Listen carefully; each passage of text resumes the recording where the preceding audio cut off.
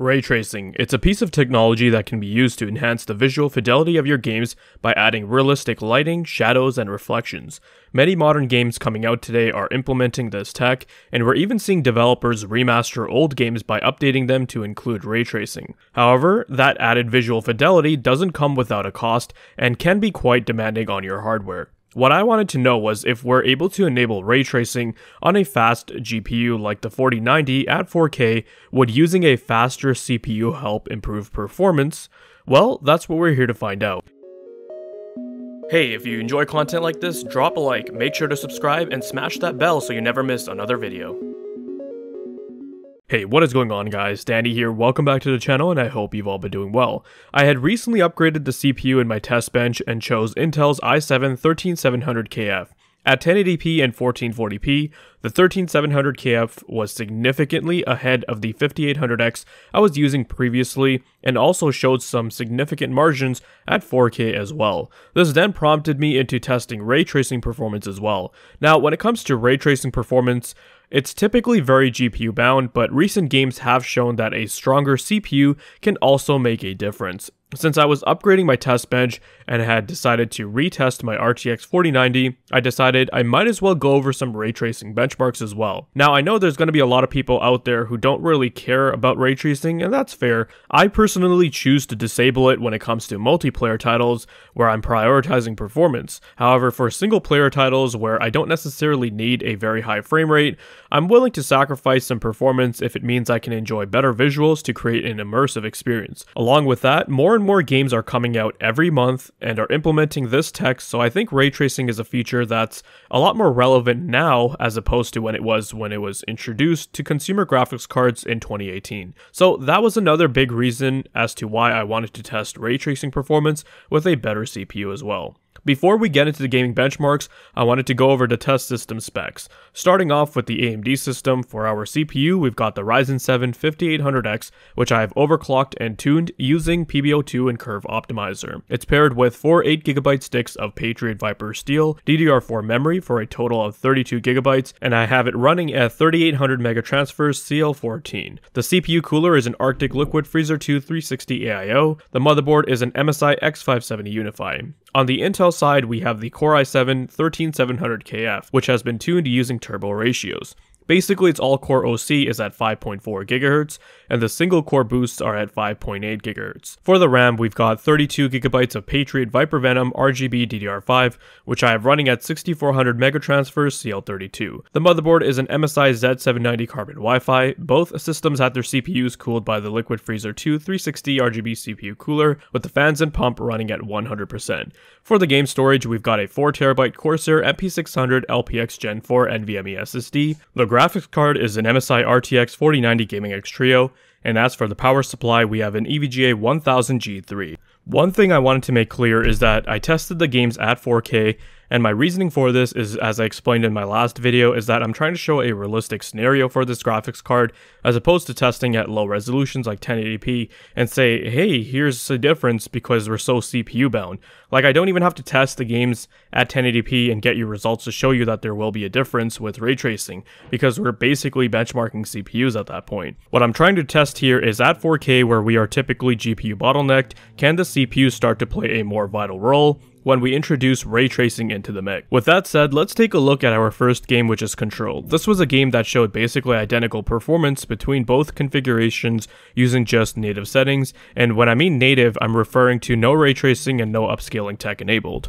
115 FPS average is ample performance for a game like this, and that also gives us a good cushion. So when we enabled ray tracing, performance was still playable, but the main thing to note here is that both systems had very similar figures. When we enabled DLSS, and this game makes you choose the resolution as opposed to a preset, what I chose was 1440p, and we can see performance is actually better than what we got with native settings, which is great because it looked better and ran a bit smoother as well. Moving on, and we have CYBERPUNK 2077, a game which is known to be very demanding even when using native settings. At 4K, we saw both configurations offer a decent experience, though I would personally enable DLSS even with native settings to get the average FPS FPS closer to around 100 for this game. When we turn on ray tracing, we can see both systems had to endure the same drop and offered the exact same performance, so clearly it's very GPU bound, and using a faster CPU like the 13700KF really made no beneficial impact to the performance.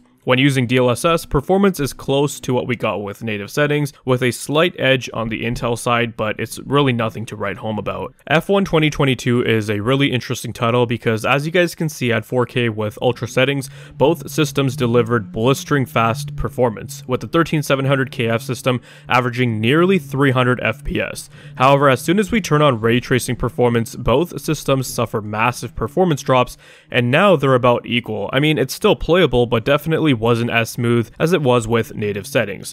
Using DLSS does help bring up the performance to a smoother experience, but I was under the impression the Intel system would have been significantly ahead.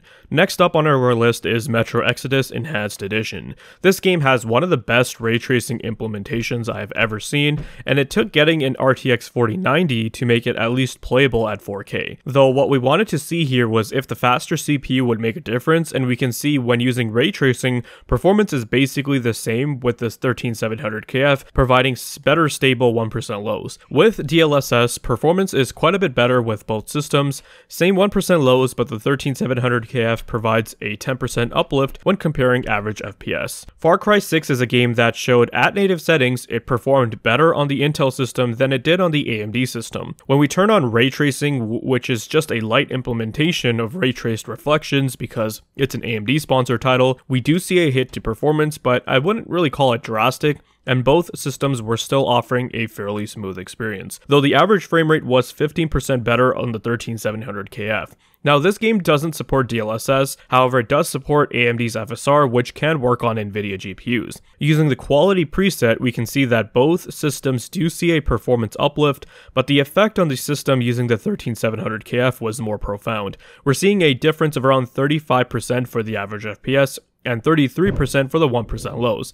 And that's because we're probably running into a CPU bottleneck. This game can be quite CPU bound, especially at lower resolutions, and because FSR works similarly to DLSS, where it renders at a lower resolution, the CPU comes into play here. Since this game's ray tracing effects aren't as heavy on the GPU, the CPU has to do more work, hence the difference. The last game we'll take a look at is Hitman 3, and this title shows us similar behavior like what we saw with F1 2022, where at native settings we attained a really high average frame rate, and there was a notable difference between both configurations. However, when enabling ray tracing, and even when using DLSS, both systems offered the same performance.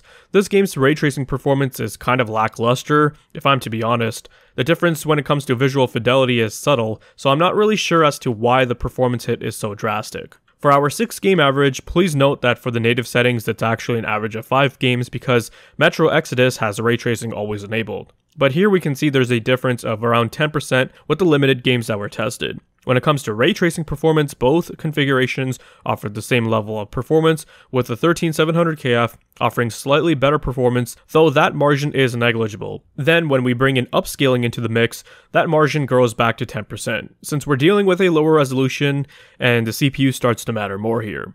So it seems like when we're dealing with ray tracing alone, it's still very much GPU bound, and having a faster CPU does very little, at least from the games that we tested. With DLSS and FSR upscaling, the CPU starts to matter more since your internal resolution is lower, which is important because as you guys saw, the performance drop from having ray tracing effects enabled is very heavy. So I feel like DLSS or FSR along with ray tracing go hand in hand at the moment. Even a fast GPU like the 4090 can struggle in titles with RTX on at 4K. Therefore, upscaling is basically a must at this point. The good thing is that DLSS implementations are really good. I generally tend to stick with the quality preset of DLSS, where I find visual fidelity is as good as native, if not better. Balance preset is still pretty decent as well, but if you have to go below that, I feel like it compromises the visuals too much to the point where it's either not worth it or you should look into lowering other settings. Nonetheless, I thought this would be an important video to make for you guys considering how many ray traced games are coming out and what kind of a role the CPU would play once you have it paired with a faster GPU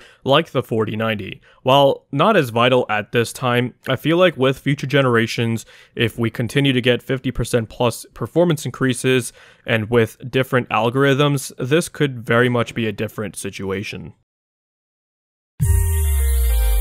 If you guys found this video to be informative and entertaining, then leave a like.